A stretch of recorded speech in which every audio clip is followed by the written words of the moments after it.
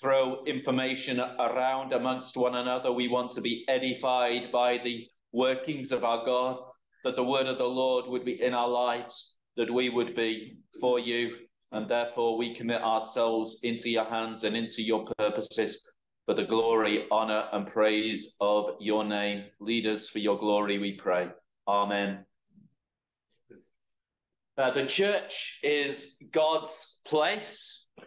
The church is where we might say humanity should be on display in its best form in this present age. Pardon? What's wrong?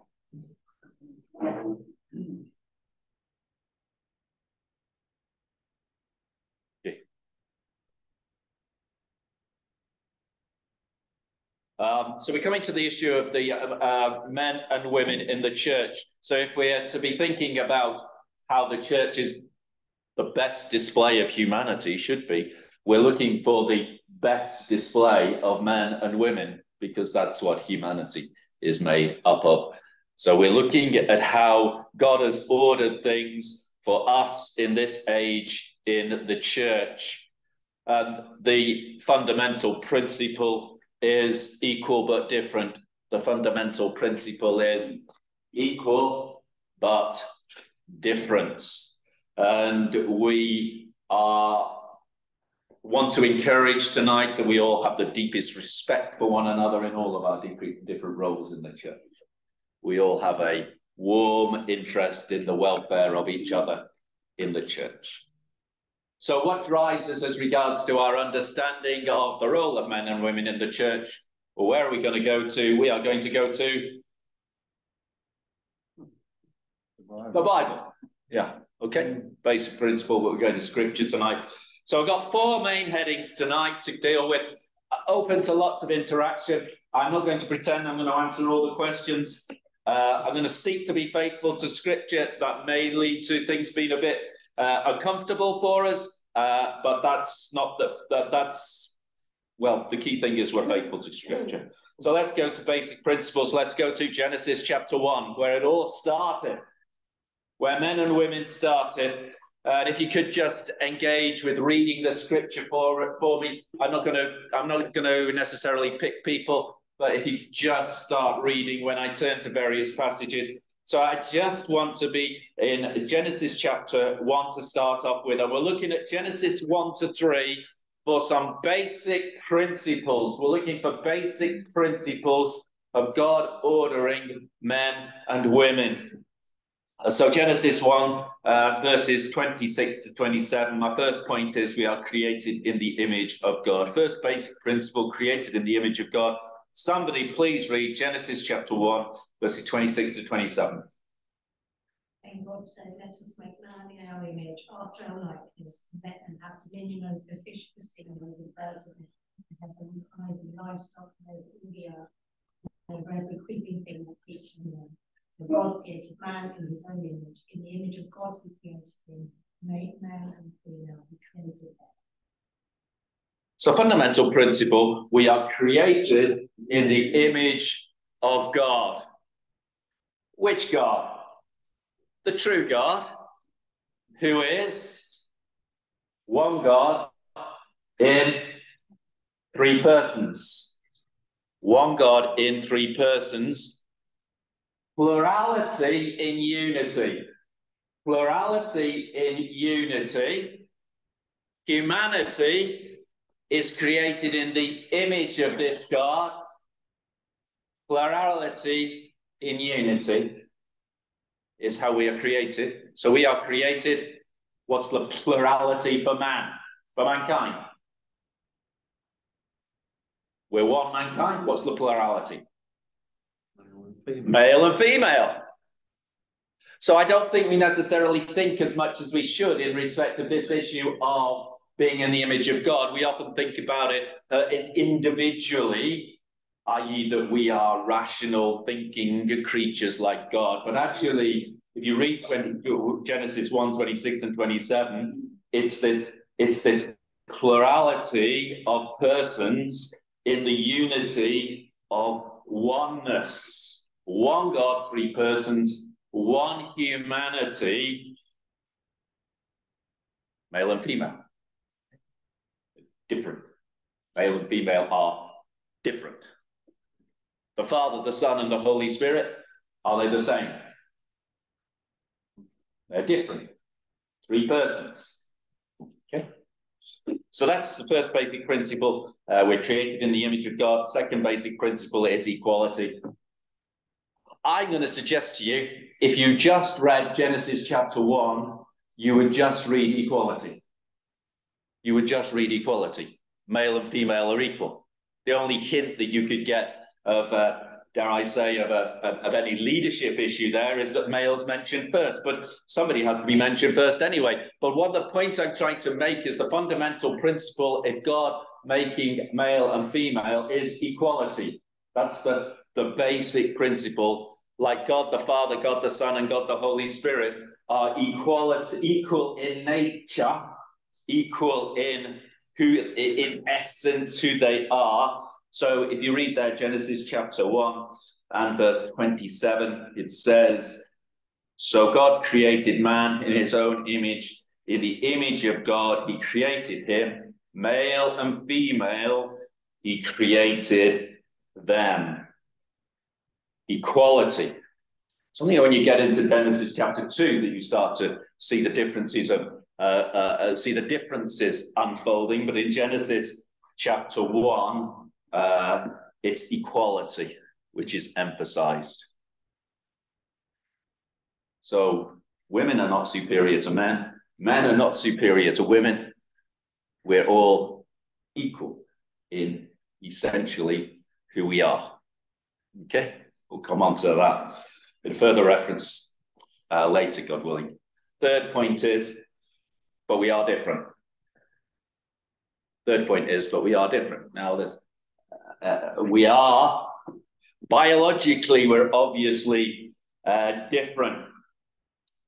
But what I want to think about this is something of the way that I want to bring this out of the fact of who God is. Father, Son, and Holy Spirit, we were created in the image of God. There is a difference in the Godhead. The Father, the Son, and the Holy Spirit are not all doing the same thing.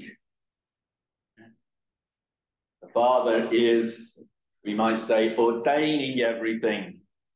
The Son is achieving everything. He comes into this world and he dies on the cross. The Father didn't die on the cross, did he? Did the Father die on the cross? Because the Son dies on the cross. And then we got the Spirit working. He's putting everything into effect today. He's not doing the work of the Son, but he's making the Son's work effective to salvation. And so as we start to think about some of these issues of differences, I'm really bringing it out from the reality of who God is. So if I'll read one or two of these, so no need to turn to them. I'm going to read them. 1 Corinthians 11 verse 3, but I want you to know that the head of every man is Christ, and the head of a wife is her husband, and the head of Christ is God. The head of Christ is God. So there's order. There's an authority structure in God. John 16, verse 26, but when the Helper comes, whom I send to you from the Father, the Spirit of truth who proceeds from the Father, he will bear witness about me. There is the Father and the Son involved in sending the spirits. They, as it were, dare I say carefully, are ordering the Spirit into his work. They're sending the orders. 1 John 4 verse 9, in this the love of God is made manifest among us, that God sent his only Son into the world so that we might live through him. And God the Father is sending his Son on a mission. He is the one who's giving the orders. So this is something of how God is working. Now I want to bring that right into Genesis chapter 2. And so if we're thinking about us being in the image of God, we will be expecting what? We'll be expecting there are different roles here, won't we? And I'm not going to read all of Genesis chapter 2, but I will. I want to. Let's just get a frame for Genesis chapter 2. Adam is created first. Adam is given the work to do. He's given the task. He's given the job specification. Look after the garden, till it. He says, don't eat of the tree of the knowledge of good and evil. And he's on his own. And what does God say? You need a helper. That's an interesting word, isn't it? A helper. God is the helper of Israel, by the way. So it's not an inferiority term. It's a term of role.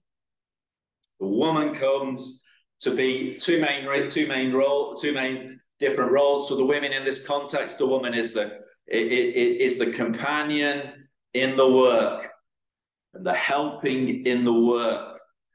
Companion to give, we might say, camaraderie. Helper to help in completing the task. And we will see then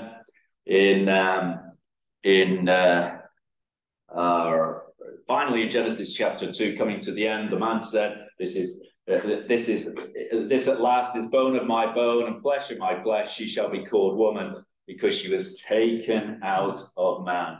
So the woman comes out of man. So we're thinking about the different roles which are established. The man, the leader, the man given the instructions, the man given the task, the woman taken from the man to be the companion and helper of the man, not his servant, not his servant. So basic principles we're seeking to develop here, which will come into roles in the church. We're created in the image of God, number one. Number two, we are equal. Number three, we have different roles. Number four, covered this to a degree already, but there is an authority structure. I'll go back to what I said, particularly at 1 Corinthians 11, but those other scriptures as well are indicating there's authority structure in our God. Father, Son, and Holy Spirit. The Father sending the Son submitting to the Father. We'll study that some more. So surprise, surprise, you will see that in God's creation of humanity. It's not a case of inferiority, it's a case of authority ordered properly. So the man is first, the woman comes out of the man. Go to the end of Genesis chapter 2. Therefore the man shall leave his father and his mother and hold fast to his wife, and they shall become one flesh. And the man and his wife were both naked and were not ashamed. So the man leaves his father and mother to establish a new household. He is the head of that household, and the woman comes to be his helper and his companion. And just to notice as well, Genesis 3 verse 20, it says, the man called his wife's name Eve, because she was the mother of the living. So the man expressing his authority in the naming of his wife. He named the animals, and now he's naming his wife. So we have authority established, not willy-nilly, but an authority is established on the basis of who God is. We're created in the image of God. It's unity, difference, authority. And finally, as we're thinking about these basic principles, right at the beginning of the Bible, I want to finally think about difficulty. Difficulty. Alas, Genesis 2 is not the end of the story, is it? And Genesis 3, we have the fall. And the consequences, one of the consequences of the fall is stated in Genesis in chapter 3 and verse 16. Genesis in chapter 3, verse 16, to the woman he said, I will surely multiply you your pain in childbearing. In pain you shall bring forth children. Your desire shall be for your husband, and he shall rule over you. If you go to the footnote in the ESV, it says that for the woman, your desire shall be against your husband's. And basically, there's two statements there. Friction. It's you know, there's going to be some difficulty here because we're in the fall, and the women are there's a resistance, we might say, to the authority structure from the woman's side, and there is a wrong kind of rule from the man's side, domineering. So those things are kind of are consequent upon the fall. So that's the basic principles I just wanted to. Everything flows as regards to humanity out of who God is, because we're created in the image of God. It's a God issue. Yeah, that's what it wants us to get excited about, because it's God's great program. It all flows from Him. Okay, that's my baby. So that's the first main point, is basic principles, created in the image of God, equality of value for male and female. That's what Genesis 1 teaches. I don't think you would get difference from Genesis chapter 1, but you get difference from Genesis chapter 2, and then you get authority established, the order of authority, and then finally, sadly, you get difficulty coming in Genesis chapter 3, verse 16. So, anybody want to ask any questions, sir?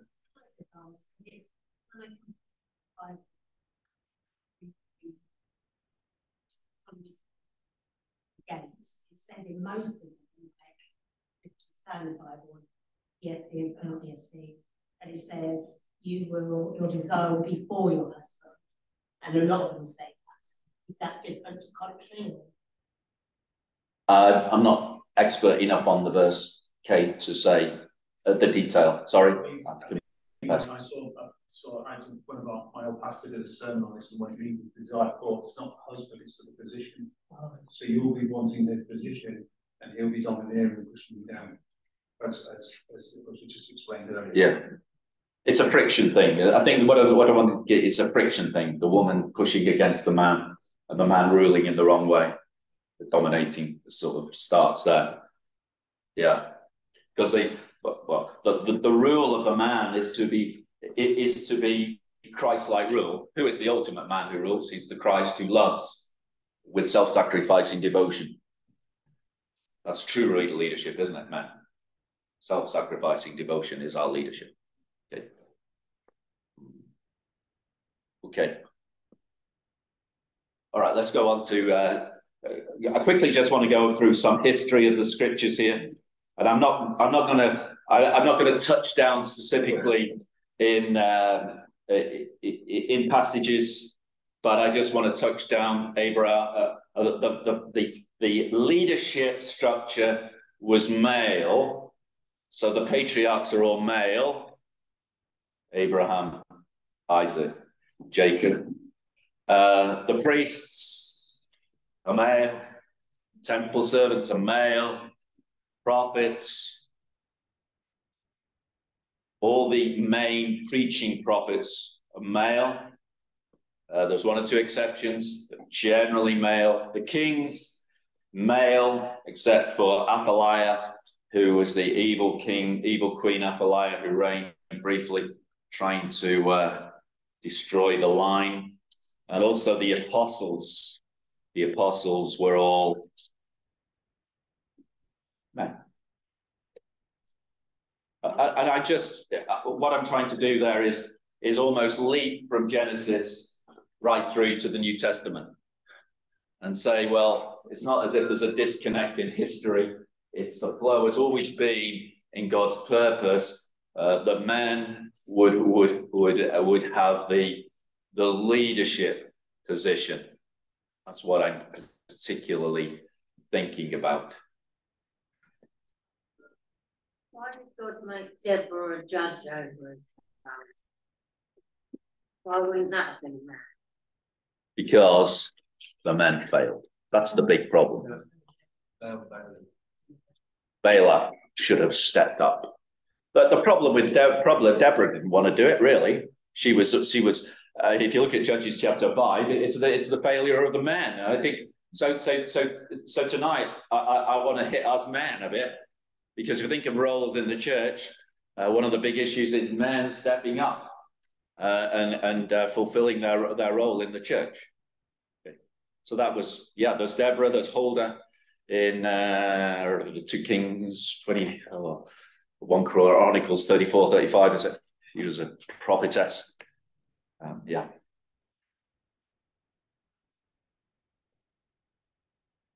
Okay, I'll come on to roles in the church then.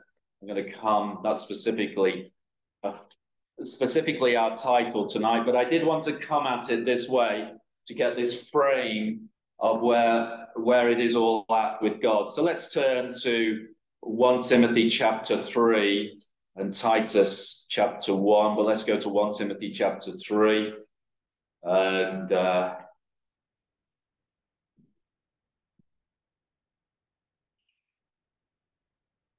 1 Timothy chapter 3 and verse 1. Concerning the elders, if anyone aspires to the office of overseer, he desires a noble task. Therefore, an overseer must be above reproach, the husband of one wife. Similarly, with regard to the deacons, it says in verse 12, let the deacons each be the husband of one wife. And then skipping over to Titus and chapter 1.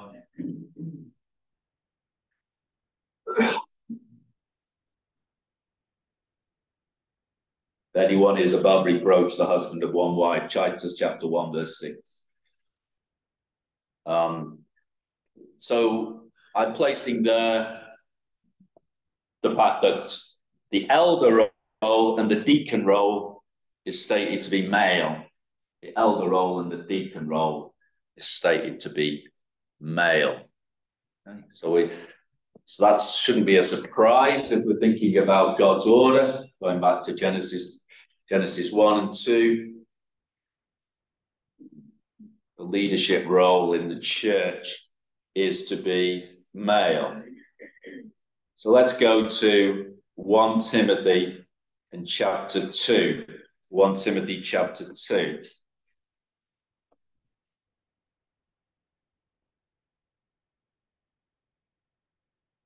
So if somebody could read from 1 Timothy chapter 2, verse 8 through to 15. Verse 8 through to 15. I desire then that in every place the men should pray, lifting holy hands without anger or quarreling. Likewise, also that women should adorn themselves in respectable apparel, with modesty and self-control, not with braided hair, with gold or pearls or costly attire, but with what is proper for women, who profess godliness, with good works. Let a woman learn quietly with all submissiveness. I do not permit a woman to teach or to exercise authority over a man. Rather, she is to remain quiet, for Adam was formed first, then Eve, and Adam was not deceived, but the woman was deceived and became a transgressor. Yet she will be saved through childbearing, if they continue in faith and love and holiness with self-control. So Timothy is in the church there in Ephesus, and he is being taught, verse 14, Verse 15 is the key. Chapter 3, verse 15 is the key verse of 1 Timothy. By delay, you may know how one ought to behave in the household of God, which is the church of the living God, pillar and buttress of the truth. So how are we to behave in terms of the activities of the men and the women here, particularly as they read, or we might say, they focus in the demonstration our roles in the gathering of the church, perhaps we put it like that. So verse 8, we see the men. I desire men that in every place the men should pray, lifting holy hands without anger or quarreling. So the men are to pray out of pure lives. This is the males. It is my persuasion. I am not saying that I am not going to present to you tonight that the sisters shouldn't be praying verbally, but all things being equal in a prayer meeting, there is something wrong, men, if the sisters are praying more than the men. Okay, men, step up. Amen. You know, you can't. You may take we take a position in this church of male leadership, but that also has a responsibility on the men to step up and not just to sit. And the women, I believe a lot of problems in women regarding these issues, they're just in churches, the sisters they're just frustrated about the men. The men don't get going and actually fulfill the responsibility of leading in prayer, fulfilling that, we might say, that headship role, that male leadership role. So the men are to pray. Specifically, it doesn't say the sisters are to pray. The men are to take the responsibility to pray. And a little background here, I think the main problem with men the main problem, there's a little bit of a digression, but I'll mention it anyway. The main problem that we men have is that we proud and depend upon ourselves. What are you doing when you're praying? You're saying, I'm depending upon you. So men get praying and depending upon God. If you go for, this isn't the main theme tonight, but if you carry on then with regard to women, what's the problem mainly with women? We might say carefully. You don't shut up. Shut up. Well, what can I say? Women are the prettier of the species. Let me put it like that. And women want to display. That's part of the issue here. I think women want to display. And Paul says, no, don't display yourself. Let God be on display. Okay? So men, you've got to... That applies in prayer. Pardon? I don't see that applies. No, it's not in prayer, but I'm flowing on here in church. The men are to pray, but if you flow on, it's the women are to be careful how they dress, not to show off. But so basically in church, it's not a fashion parade for the women. It's your godliness ties in with 1 Peter chapter 3. I think there's a numbers problem as well, isn't there? That generally speaking, in the churches in the UK, you probably get at least twice as many women as men. That's why I said all things being equal, Andrew. Yeah. Yeah. But still, I do want to feel it for us men. Let's not, that we should be stepping up. Yeah. Yeah. I remember visiting one church in Wimbledon, and hats were obviously the thing for the ladies. And it was just incredible, the sheer flamboyance and variety of the hats. Well, yeah, it could be It's nothing to do with covering your head. It was to do with, look at my hat. Which I think is part of the problem in 1 Timothy chapter 2. And the Lord, as it goes into 1 Peter chapter 3 as well, the Lord says to the sisters, don't be thinking like the world, which is to show yourself off. Be dressing so that God is shown off. I think it's something of the background there. But we come then on to the issue then of the preaching and the teaching, and let a woman learn quietly. And probably there is some connection here It's the woman is to show godliness. The woman is to be, in one sense, not on display. It's the men who are to take the authority, take the leadership. Now, this doesn't mean every man is gifted for this, but it is the role that is for the man. If you've seen it in 1 Timothy chapter 3 about the Titus 1 about the elder and the deacon, well, this cross references to that. And so, verse 12, I do not permit a woman to teach or to exercise authority over the man. Rather, she is to be quiet. So I'm taking the preaching role, the leading role, and the pastor elder role is to be male. Okay? Yeah? The male has the authority. The male brings the word, which is the word of authority from God. Yeah?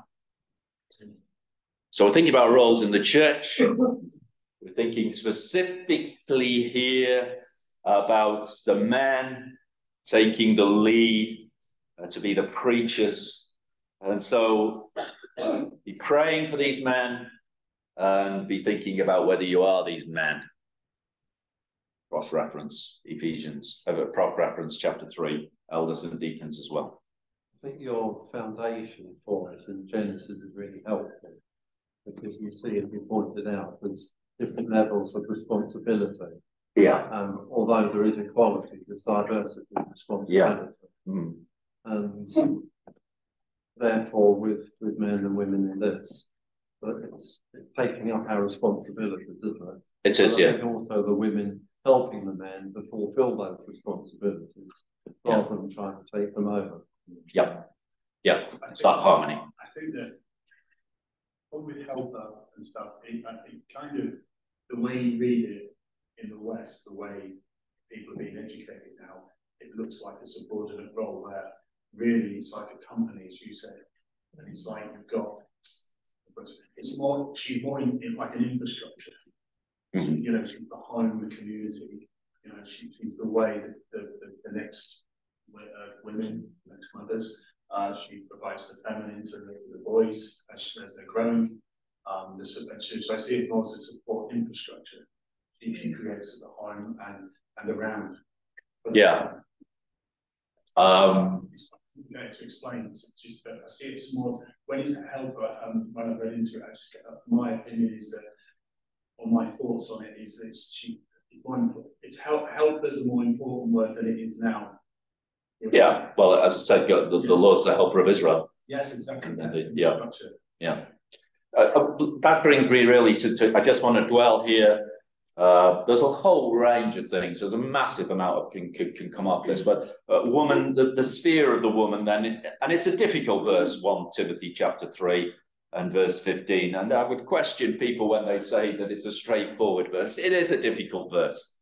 I always wonder whether it's the most difficult verse in the New Testament to understand. But my basic, I think I want to bounce off a little bit what Adrian said is, the woman is created to care. Women are better at feelings than men, aren't they? We men, I want to do a massive generalization here. We men, we're rational. We are sort of big picture. We are programs. Women are people. Women are relationships. Women are caring. Women are tender. Massive generalizations, but God has made us beautifully, harmoniously to be together. And I think that's something in verse 15 that it's not specifically that you only get fulfillment if you actually are a mother.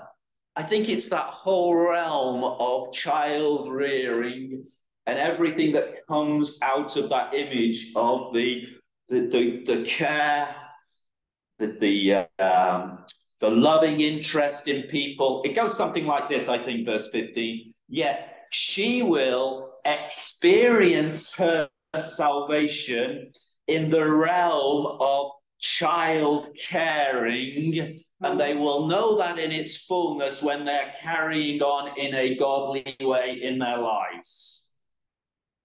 with faith and love and holiness and self-control. And so the women flourish in this realm of caring and tenderness. Yeah. And I think society, particularly with regard to the mother role, even specifically the mother role of bringing up children, society is in a sense depriving women. You know, it's to me, okay, throw something at me if you want to. To me, it's just given with all the political parties that they gotta really, everybody's going almost competing who can give the most to childcare. And you think, please, this is an attack on women.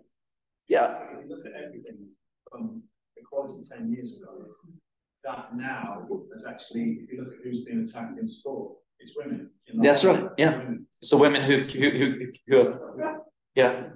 So okay, so this realm of flourishing. Now, I want to deal with teaching here because in a sense, I want us all to be teachers. I believe that the preaching role is male. Well, let's flick over to Titus 2. Let's flick over to Titus 2. One of the problems of churches as well is that Titus 2 is not done enough, is it? So let's read of Titus 2. And I want to challenge particularly you older sisters. Verse 3. Older women likewise are to be reverent in behavior, not slanderers or slaves to much wine. They are to teach what is good and to train the young women to love their husbands and children, to be self-controlled, pure, working at home, kind and submissive to their own husbands, that the word of God may not be reviled. Older sisters in the church are making a call to you. Churches are impoverished because the older sisters are not taking up their responsibility to teach the younger sisters and teach them. Teach them in the ways of God. Teach them in the ways of family. Teach them in the ways of marriage. Older sisters, take up your responsibility in that respect. But the point I want to be making is that we all need to be teaching one another. I need to be taught by you. I need to be instructed. And it's beautiful when we can all be learning together and teaching one another. Yeah, teaching our children, but teaching one another. Ladies teaching ladies, men teaching men, one-to-one, small groups. For me, I think the scripture gives us the basic principles. Perhaps we might say there's some gray areas where how these things are worked out. But the basic principles stand, and but within those principles, we want to be flourishing to fulfill everything that God calls us to. Let me say this. I want everybody to be flourishing in this church. I want everybody to be growing in grace and in the knowledge of the Savior. I want us all to be exercising our gifts fully. I want you to tell me if you think you're being hindered spiritually, your gift is being quenched in this church, then I'm concerned and I want to know about it, because I'm convinced of the principles of Scripture, but I'm also convinced of an absolute desire to see everybody flourish and fulfill their ministry in this church. So yeah, I'm not going to go to Proverbs 31, but Proverbs 31, interesting, isn't it? Got all this stuff about wisdom in Proverbs 31, and what does he finish with? Finish with, a big man who does it, got a woman. a woman who's ruling the world by creating a home. She's ruling the world by creating a home. But she is busy outside the home as well. I need to say she's just home-based. Okay, so Proverbs 31. Finally, as regards, this is, there's so much more here, but Priscilla and Aquila. You can just want to flick to it or just want to listen to it. Acts 18, verse 26. Apollos, big man, mightily gifted young man, making big progress for God. They hear him preach. Verse 26, Acts 18. He began to preach, this is Apollos, boldly in the synagogue, but when Priscilla and Aquila heard him, they took him aside and explained to him the way of God more accurately. And sometimes we've degenerated to some kind of caricature of this, whereby if the instruction is being given by the husband and wife, it's the man who's speaking and the woman is silent. Here, I can only see that Aquila and Priscilla beautifully working together to instruct Apollos. Priscilla was there giving the instruction as well, in that whole context, wanting to help see Apollos mature in Christ. And she's the one who's named first. She's named first as well. Aquila and Priscilla made 6 times in the Bible. Aquila first 3 times, Priscilla first 3 times. So again, what was I going to say? I just want to see, we want to see these things flourishing. I want to see, it is important. It is so important that you sisters in this church are theologically well equipped. You should be knowledgeable in the Bible. This church should be teaching you the Bible. And you should be strong as in the theology, like the men of the church need to be strong in theology. I've said this many times, but always great to be when you go along to some meeting and you say, and you get some refreshments, and we thank the sisters for making the tea. As if the sisters can only make the tea, and that's their thing. Yeah. Okay, we thank the Lord for everybody making good things. Sorry.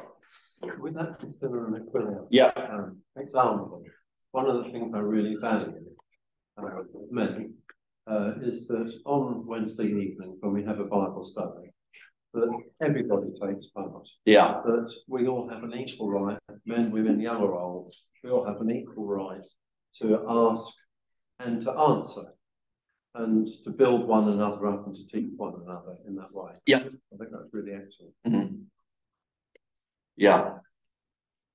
I want to come back to, I want to come on now, please pick me up, but I want to, this is my final point, and this is rejection. This is rejection. Why do people reject this teaching today? And they do reject it. And I'll put the 2 terms in here. They originate, I think, with the Council of Biblical Manhood and Womanhood in America, probably about 30 years ago. John Piper, Wayne Grudem, 2 main people behind all that sort of movement that took place. Complementarianism is, we are equal but different.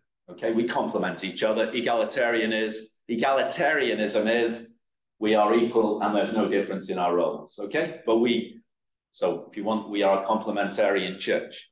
Okay. So let's think about those who reject these statements, those who reject this, the principles that I've stated. Why do they reject these principles?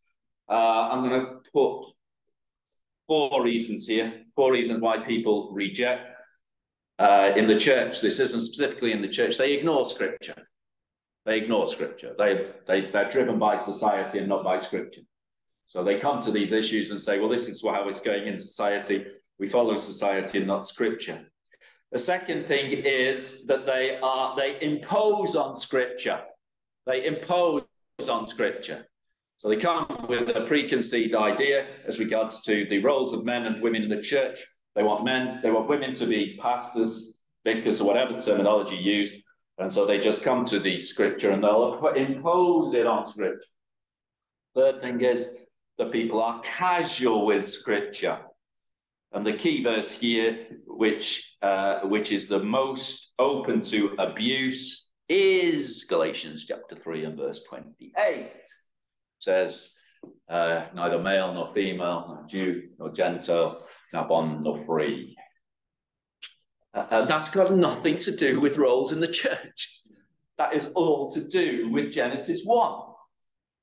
Equal in redemption. If Genesis 1 is equal in creation, Genesis 3:28, Galatians 3:28, the whole context is about salvation, and Paul unfolding his argument with regard to how we are all brought in to acceptance in Christ Jesus, the promised seed coming down from Abraham, and we're all heirs of Abraham, accepted And so we're all 100% accepted equally tonight here. If you're Christian, been a Christian for 10 minutes, whether you've been a Christian for 50 years, you're as accepted as anybody else because we're accepted in Christ. So Galatians 3 verse 28 has got nothing to do with roles in the church. It's all to do with our acceptance with God. Equally accepted. And the fourth way is people manipulate Scripture. People manipulate Scripture. And if you want to go and spend some time about seeing somebody who does this, it's N.T. Wright, who's probably got 10 brains more than me, but how he gets round the Scripture in 1 Timothy chapter 2 is some gymnastics to behold.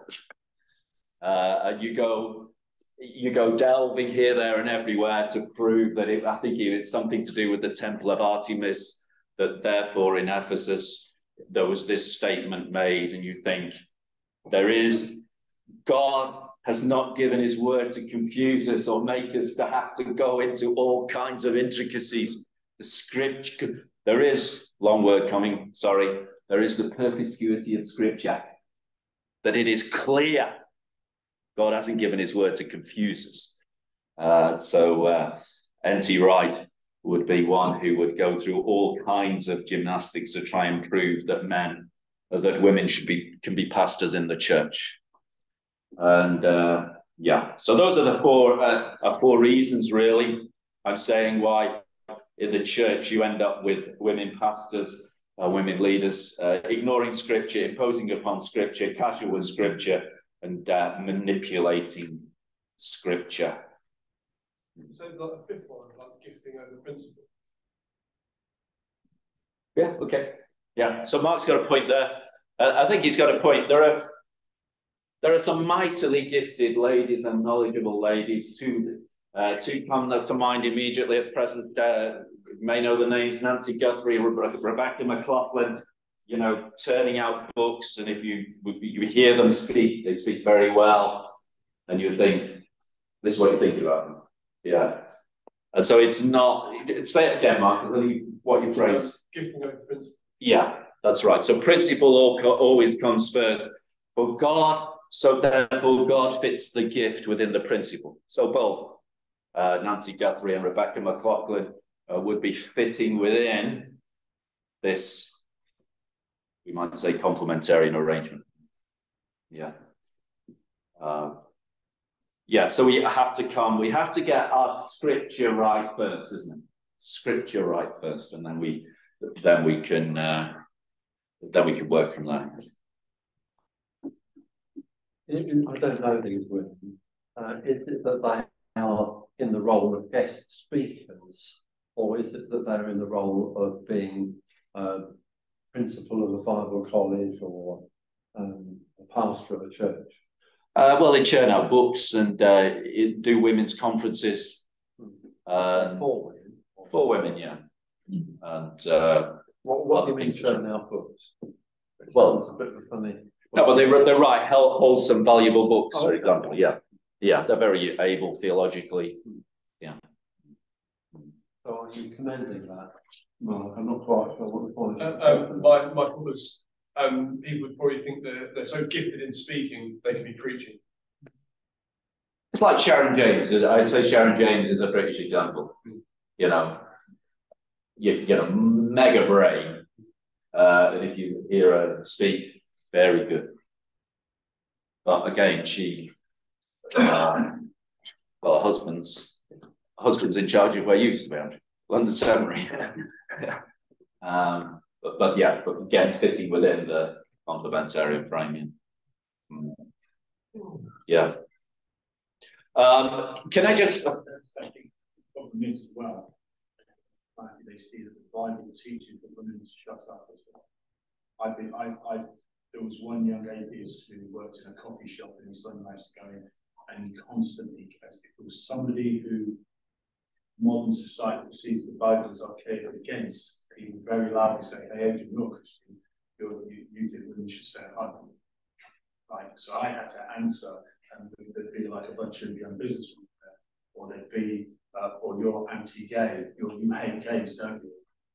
And so that's the attack he had on me, and on other Christians as well that came in. I went in because I was, all the things he hit me with, I was able to answer in a satisfactory manner. But I think that's the problem, is the picture of women is that they are, by helpers, they are under, they're not equal, and they are under, and they are just to stay silent at home, which is what man turned into with oppressive, wasn't it? Yeah, which is the oppression. Yeah. And let's not deny that there is much of that that's happened through history and still happens today. The manhood is conveyed as being a macho woman. You dominate. If you're a real man, you dominate women. I mean, there's a whole lot of things here because, yeah, I don't want to go down all the stuff. But there is a men are lost in many ways. But we want wholesome manhood, not some fake manhood. I want to flag up here two things. You may say, well, okay, I've heard what you say, Philip, but if these things happen in the church, well, we've still got the gospel, and there's still the gospel is still preached. I'm going to say to you, to somebody said that Francis Schaeffer, the great theologian, philosopher, saw the men and women issue as a key issue, because when you lose this issue, you lose the authority of Scripture. So 2 points here. I want to go back to 1 Timothy chapter 2, and there's two things here I want to mention as regards to what can go wrong when we lose this issue. Okay, because when it says in 1 Timothy chapter 2 in verses 12 and verses 13 and 14, why does a woman not take the leadership responsibility? It says, I do not permit a woman to teach or to exercise authority over a man. Rather, she is to be quiet. For Adam was first formed, then Eve. Okay, it's because Adam is the first one. He's the leader. He's the leader one. And Adam was not deceived, but the woman was deceived and became a transgressor. I take it because because women are more emotional, women are more people. And it is interesting that Satan went for the woman in Genesis chapter 3. The women are more vulnerable to false teaching. I'm saying that as a generality. You may resent that, you may resist that, but I think women are more vulnerable because they're more people person and they're less likely to want to offend people, whereas men function more in the rational. They function more in the less in the emotional and in the personal. Okay, so I think if women start to become pastors of the church is more vulnerable to false teaching. Okay. Second thing I want to say is when you start dealing with Scripture, so as you can come to a conclusion that you can have lady pastors and lady preachers, basically you have developed, long word here, sorry, a hermeneutic, a way of dealing with Scripture which opens you up to everything and anything. And not too far down the road, John 14 verse 6 can be something that John 14 verse 6 isn't. I am the way, the truth, and the life. No one comes to the Father but by me. Okay? Let me say that again. If you start dealing with Scripture so as to conclude that the basic statements of Scripture, we thought of the themes tonight, we thought of certain statements like 1 Timothy chapter 2 and verse 12. If you deal with Scripture so as you won't follow those basic statements, then you can come to Scripture and start losing anything and everything. And you'll have soon lost the gospel because you've developed a principle of dealing with Scripture which will lead you into all kinds of problems. So in a sense, it's not just the male-female issue. I would probably say if you lose it on this issue, probably, I won't use a statistic, but you're going to lose the rest. Can I just add to support that? That's exactly what's happening in America. Because of the feeling side of it, a lot of the New Age even some witchcraft is moving into, I think it's a quarter of the churches in America. Yeah. So yeah, that's right. The witchcraft is feelings. It's hard to explain, but it's a very feminine thing that's led to the new age. You know, you are yourself. You can be anything you want to be. Yeah. Deception. Yes, that's it. Well, Satan knows what he's doing, doesn't he? He knew what he was doing in Genesis chapter 3. He knows what he's doing today. Final thing, Rick Warren. Probably most people know Rick Warren. You may know that Rick Warren in the last 6 weeks or so has come and said, I no longer believe that pastors should just be men. And there's an interview with him. I'll leave that. And I just want to quote his 3 reasons why. He says, it's interesting. He said, I haven't come to this conclusion because of what society says. I've come to this conclusion because of what Scripture says. Okay. So the 3 reasons that Rick Warren gives. The first one is witnesses to the resurrection. They were women, therefore we should have pastors in the church today. And I say, not at all. That's a private thing. It wasn't anything to do with the public arrangement of church. There's an interesting study in that whole realm, isn't it? The women outshone the men so much in the events surrounding the crucifixion and resurrection of the Lord, didn't they? The women were the ones who stayed. They were the ones who were the first to the tomb. But that's just simply God trusted them to that role at that time. It's not a public role in the church. So it's just a false connection. Second one is the Great Commission. Go into all the world and preach the gospel, baptizing them in the name of the Father, the Son, and Holy Spirit, and teaching them to observe everything on law, teaching them to obey everything on law. I'm with you to the end of the age. And he says, well, teaching that. And I'm saying, well, we want everybody teaching. I've already said that, but it's got nothing to do with the role of the pastor. It's the fact that, sisters, I want you teaching. I want you all teaching. But it's not the pastoral role there in Matthew 28:20. It's the get the word out. Go and teach people the word. And finally, it's Acts chapter 2. And I'm not quite sure how he gets it in Acts chapter 2, but he says the women were involved in Acts chapter 2 in that initial outpouring of the Spirit. Well, praise God that the women are involved, but I don't think the man who preached the word there was the Apostle Peter. So that was Rick Warren's biblical case for rejecting male-only pastors, a case which I think is easily dismissed. Yeah, but ain't he the one that's in the process of uniting the Islamic Church with Christ? Yeah.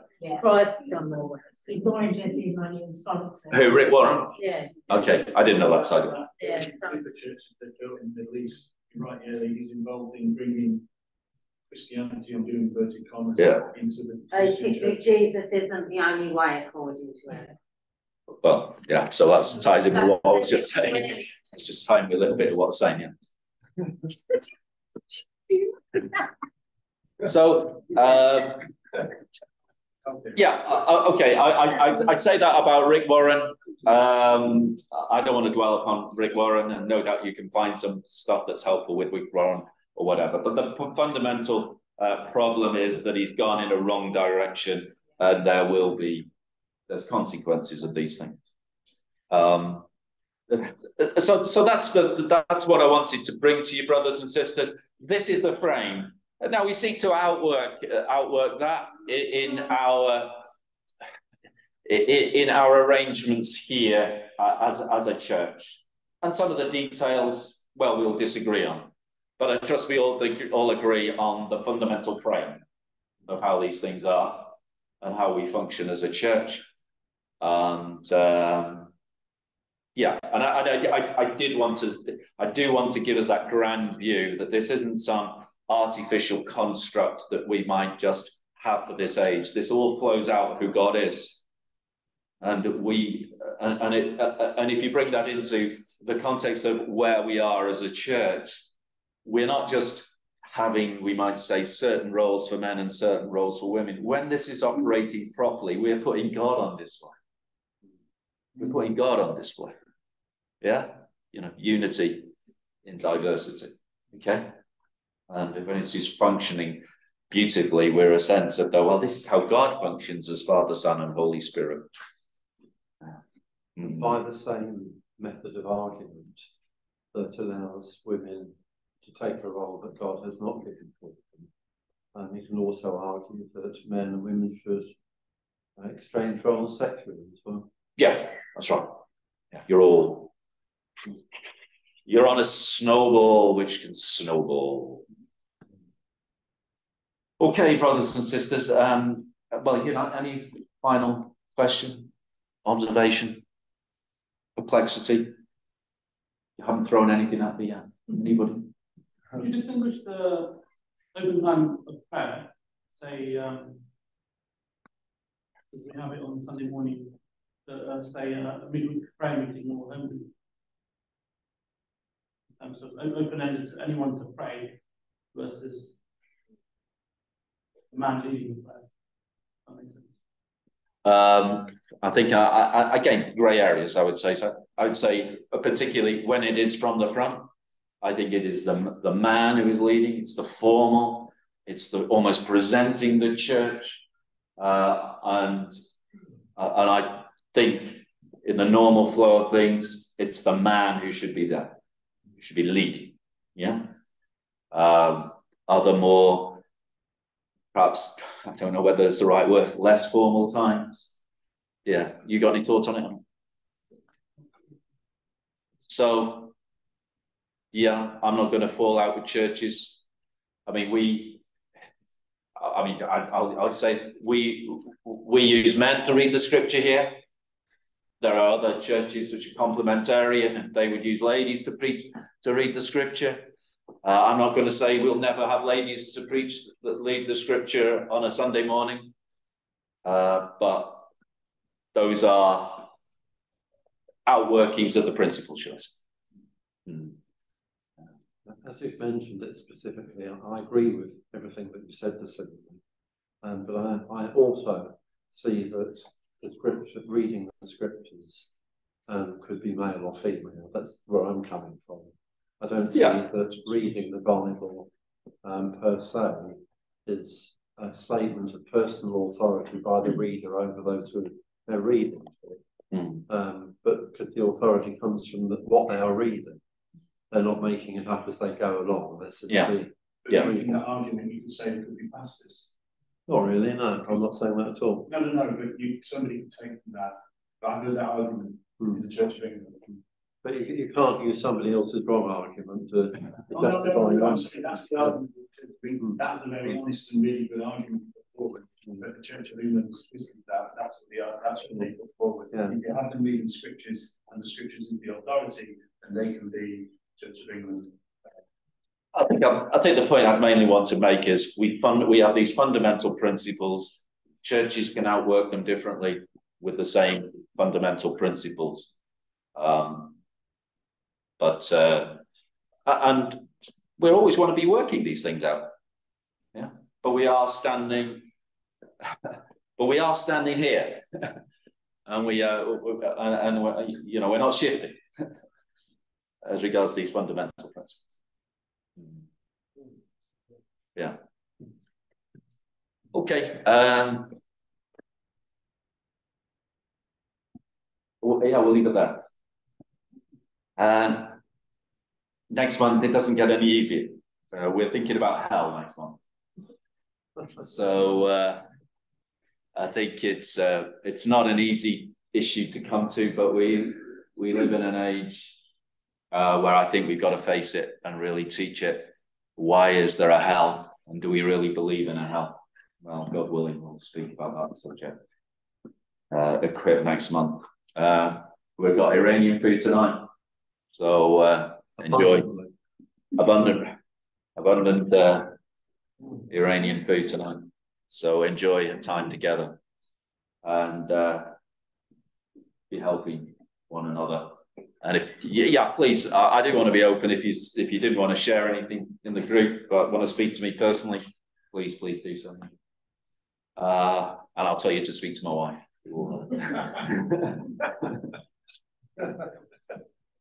Okay, thanks. Let's pray. Father, we are thankful for all of your mercies to us, and we do pray that you would be upon us for good this evening time, and give us a good evening, and share refreshments. We would enjoy your goodness and grace into our lives, and watch over us for good. Into this week we commit ourselves. May we represent you well. May we be faithful witnesses to the Lord and be for your glory, for your honor, and for your praise as we come to you in the Lord Jesus' name. Amen. Amen.